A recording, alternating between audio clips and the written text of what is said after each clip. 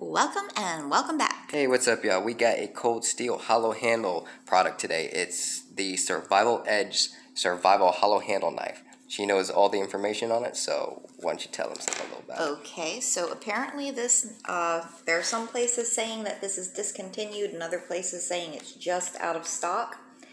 MSRP is $40. Blade HQ had them for $26.95. Now, this is made from German 4116 stainless steel. It's got an overall length of 9.25 inches. Your blade length is going to be an even 5 inches. Your handle length is going to be 4.25. Your weight for the blade comes in at 3 ounces. Now, obviously, that's without anything in here.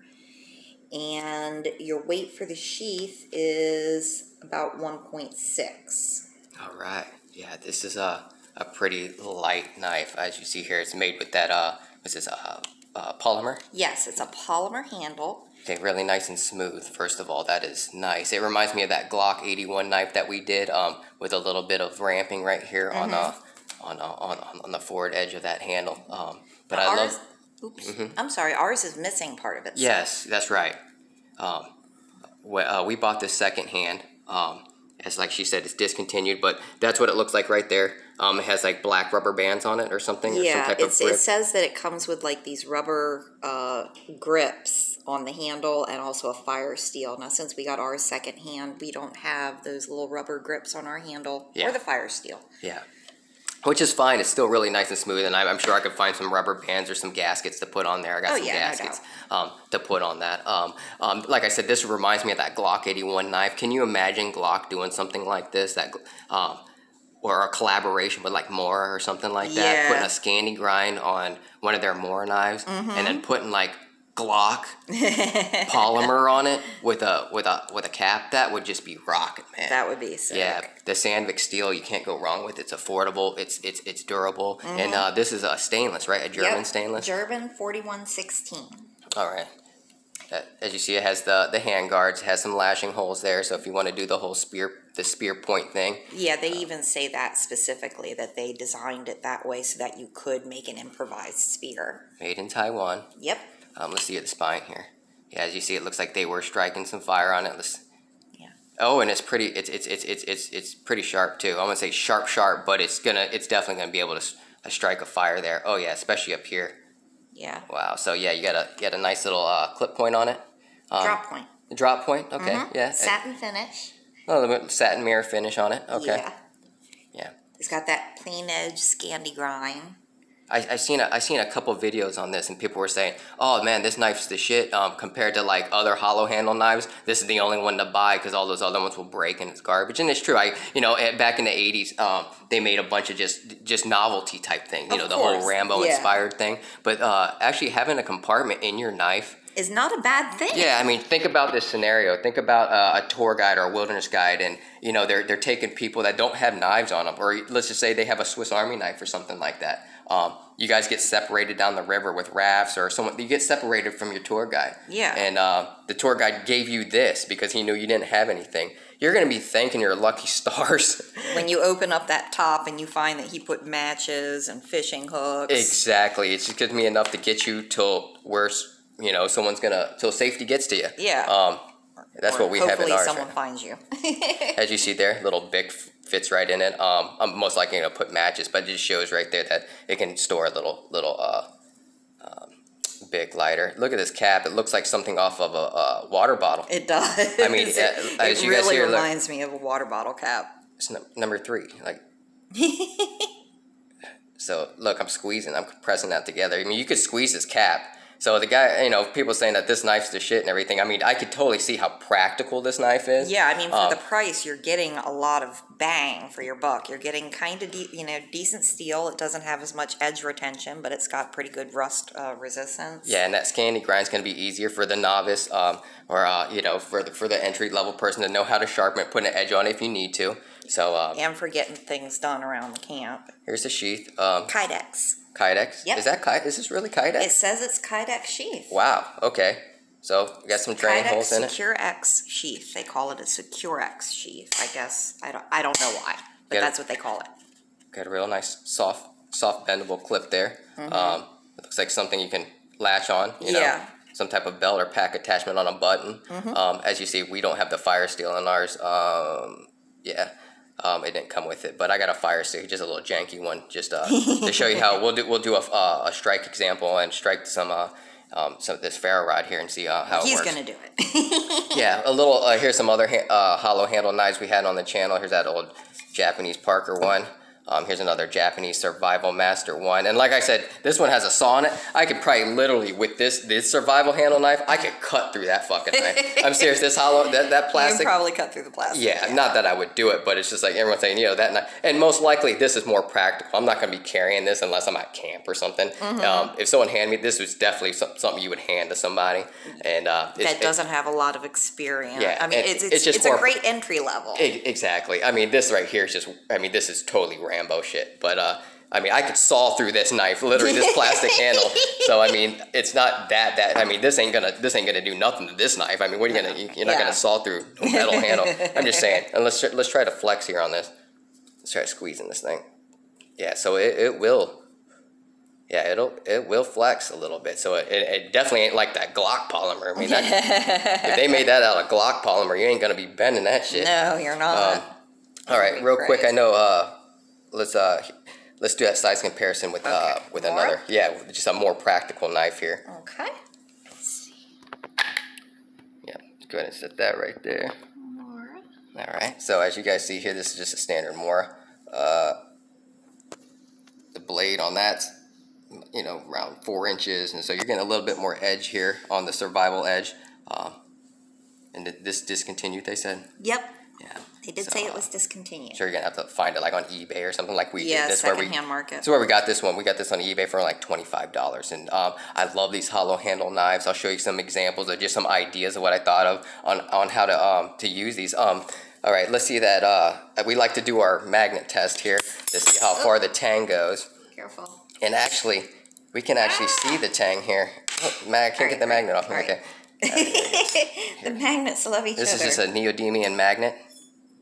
And so that tang's right there. And actually, if we look down in the tube here, you can actually see where it's injection molded right there. Yeah, a little bit of light on there. Yeah, thank you. And you can see that actually where that tang stops right there. And here, actually, better yet, let's go like this. You see it? You can kind of see it at the top there. Where? Yeah, right there. So we got about maybe 3/4 of an inch to an inch of the tang actually buried in injection molded in there. Yep. So that's cool. I mean, just as much as those other ones there. I think the Mora does like a halfway stop there on theirs. But these knives ain't made to go hard. I'll do a little bit of light batoning with it with this little branch. These knives aren't made to go like really, really hard. And like I said, I wouldn't baton with this unless I had to. And it would still just be light stuff. I'm not going to be batoning like giant logs with this. Yeah. You know what I mean? Knowing that the tang is just short and shallow. Yes. But to get down to, you know, a branch. To get to the dry stuff. I mean, because you're not always guaranteed that you're going to find dry stuff when you're out there. Yeah, some outdoors people have never even batoned before, and they're like, there's no need to. I can just break sticks up. And totally, I get it, man. Whatever works for you. But in a scenario where you actually need to get to some dry material, you're going to have to bust open some wood. Yep. And it's just inevitable. And get to that drier stuff. Okay.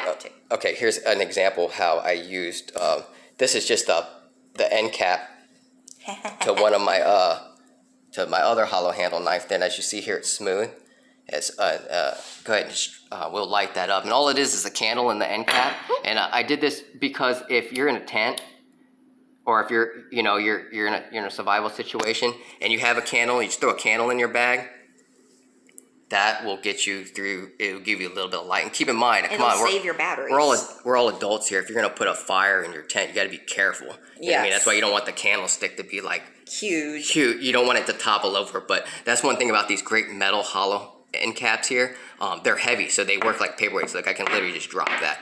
You know, I could slide it across the table. Just enough for if you want to conserve your batteries or if you don't have batteries. Exactly, because you might not, or your batteries might be dead. Exactly. You know, they don't last forever, and you can't recharge rechargeable batteries when you're out in the wilderness. So, and also, I mean, exactly. If you're, well, I mean, there are things to do it, but I'm just saying, if you throw a simple candle, like how people used to light things around. Yeah, I mean, and if you're working on cord, I mean, then you just have a constant flame there, just to burn any ends of the cords that you want. You know. And if you're really nervous about it, then what you do is you get those birthday candles, those safety birthday candles. Yeah, like this here, you could probably stick a bunch of matches. I would stick some matches in here. Well, I'm going to stick some matches in here. Maybe one little tiny birthday candle and some fishing string and a couple fishing hooks. And that would definitely the essentials right there just to get through for a couple hours or let alone a night until safety gets to some type of rescue. You would be so happy to have that. For sure, yeah. I mean, it would be a life and death. It could save your life for reals. Yeah. All right. Here's another example. Let's do some cut testing actually first, and then I'll do some fire striking. Yeah. Let's just show you how sharp this edge is. Now, keep in mind this is secondary. I'm gonna move the candle. Yeah. Okay. This is second owned, so here. And I will take the camera. Thank you. All right. So let's just see how sharp this edge is here. All right. Nice. I mean, as you guys can see there, the guy lightly used it. Whoever had it previous just lightly used it. There's no marks in that mirror finish, which you know that he must have babied it. Wow. Okay, there it goes. That was really nice. Yeah. So I mean, it has an edge. It'll cut paper. And what's good about this round type of handle here, just a little bit, is that you could go like this, and you can actually drill with it just with your rolling your hands, doing the whole little rolling it in your hands like that, and you could actually make some really nice fine holes if you need to with this point. For making traps. Traps, whatever, Yeah, or getting your bow drill together. Whatever you need. I mean, but drilling holes. Okay, we can. Let's do some string. Let's do some paracord real quick. I'll take the camera again. All right. Once again, let's see how it does with string. The cordage. Nice. Wow, yeah, that's a nice clean cut there. That is a really nice cut. So, I mean, like as a boat knife, this is going to be great. I know these handles fade, so if orange isn't your thing, it gets to like this really ugly orange, like this real light, and looks like you could flick it and break, but they don't. I mean, they don't hold up pretty good. The black one would have been ideal, but actually, I like the orange for being more outdoorsy. Noticeable. Yeah. Look at that. Nice clean cuts with that. So, I mean, a boat knife cutting any type of rope or anything in a pinch. I mean, you're going down the river, this will do it. Yep. Being hollow, I don't know how this will do in the water, like if it's going to float or anything. That might be another test that I'll try to do with it to see if... That's a good question because it is plastic, so... Would it float? If you didn't have anything in the compartment. Right. Just the air. Anyways, let's go ahead and we'll try some fire... here we go. All right. Hold that again. Yep. And this is just a branch outside. I mean, as you guys see here, it's about 1 inch thick here. And as you see there, here's that dry wood. So let's try to feather stick this bad boy. Yeah, with ease there. Nice. With ease. Actually, let me put it down. Please do not slip and cut yourself. Yeah, that candy grind's really digging in. I don't even have to push. I just kind of have to just rest on there. And that's awesome. There it goes right there. So, I don't make too much of a mess here. I don't want to hold you guys up too much already. So, as you see there, it's going to make nice little curls. Let's try splitting this down real quick. Okay. Lift up the camera a little bit. Yep. Okay. Just taunt that if you need to get through wood. Boom. Right down to some nice wood that you need to get to. And that's that. So, I mean... That will start your fire. Yeah, that's what you need right there. Okay, another example. Here, let's go ahead and slide this out of the way. I will come around. Thank you. All right. Grab that. All right. Do another little testing. This little flower pot we have. Since we're here in the kitchen doing some tabletop review. If you guys are out there working on traps and everything like that, right? And so let's say you don't have your batteries anymore. You're working on traps. Stick it in the dirt. That's another good thing. Take that candle again, right? Go ahead and take your matches or your lighter. Our lighter will work. And there you go. I mean, if you're doing some type of survival scenario, checking your trap line at night, or if you just need to walk around with a torch, you know, if it's not too windy or whatever, there you go. But just stick it right in the dirt and check out what's going on. You got light. Go ahead and kill the lights real quick. Okay. All right, and I'll get some more cordage out. Darkness. There we go. There we go. Darkness has come. Okay. Sort of. We also And then have you're working on your cordage out there. You got, once again, cordage right on the fly right here. So you're not using up your big lighters or anything like that. Or, I mean, people make torches or whatever, but I'm just saying this is a more controlled way of doing it. And if you have a candle on you, it's like how people used to light. It's the ancient way. So it's like, why? It still works. I mean, like I said, survival situation, you're going to be happy to do that. Yeah. And because if you guys ever use cordage and you were working on cordage in your tent or whatever, you're going to be using the heck of a lot of butane or whatever you're using in your lighter as propellant or fuel. Yep. So unless you've got a fire going, which you can't have a fire in your tent, but if you got a candle. And then once again, let's light this one here. This was the one inside the tent here. I'm trying to do this through the camera. There we go. My depth perception. Yeah. And then look, I mean, as weighty as that is, I mean, I can literally slide it. Carry that around. I mean, you're doing everything in your tent. There it is. And if anything, if that wax does drip down on those threads, I mean, it might work as even a better sealer. Yeah. I mean, because, you know, all this wax, you just carve it right off, and then there it is. Slide it around. Yeah. You got that. So this cap is a little light to do that. As you guys can see, the light shining through it. It's literally just like a bottle cap. This one's a little bit light, but like I said, the storage compartment, basically in a Mora knife setup, it's cool. I mean, if I was a tour guide, I'd probably put like 4 or 5 of these on the boat. If the people didn't have anything, I'd make it mandatory. I'd be like, here, you wear this knife. Look, you don't got a knife? Here, take this knife. You ain't got nothing? Here, you take it. Exactly. I mean, at the price, you can do that. Accidents happen. Yes. You know, so that's why they call them accidents. Right. All right. So what do you have on you today? I have we probably should. A buck. Oh, okay. Yeah. That what handbook knife? Yeah. Actually, that's nice. What model is that? 886T, wooden handle, pin construction. I mean, you got the pivot screw there. You got that Tagnol spring, and guess what I got? He's got the same thing. The same thing. We got twins. Yeah, we got matching knives. She actually just picked that one up, and I've had this one. I got rid of it one time before, and I said, you know what? I got to get this knife again. He did. He was like, love it so much. Yeah. Little tactical knives, but they're super light, liner lock, only one position pocket clip, and she's rocking hers. Because it's light enough, I can stick it anywhere. She's got it in her bosom, and I got mine in my I got mine in the waistband. But really, it's just smooth. It's just not even on bearings, on washers. I think this was made in America. Yep. And just a cool little knife. We're rocking these today. So go ahead and turn that light back on. Okay. And let's see what else we got here. Oh yeah. Let's try striking some fire steel with it real quick. So let's blow this out. All right. There we go. And blow that one out. I'll blow this one out. Take that. Set that there. Got it. All right. Let's pull this back out of the flower pot. Okay. Actually, let's keep that flower pot there. I was going to say, you might want to keep that flower pot. Camera. Yeah, I'm going to get the camera. It's winter here, so there's nothing in these flower pots. It's just all dead. Okay. Everything died. This is just one of those cheap, cheesy fire starters. So let's see here. Let's just try down here. Let's do it. Let's see here. Oh, there it goes. There it went. I got to scratch some of that coating off first.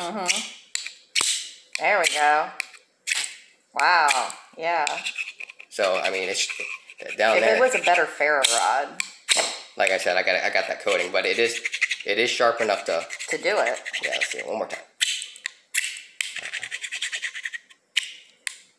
There it goes. Yeah. There it is. There it goes. Nice. So it'll start a fire. You just scratch, strike, and then you got it. But I hope you guys liked the video. If you haven't already, subscribe, and we'll see you on the next one. Bye-bye. Thanks.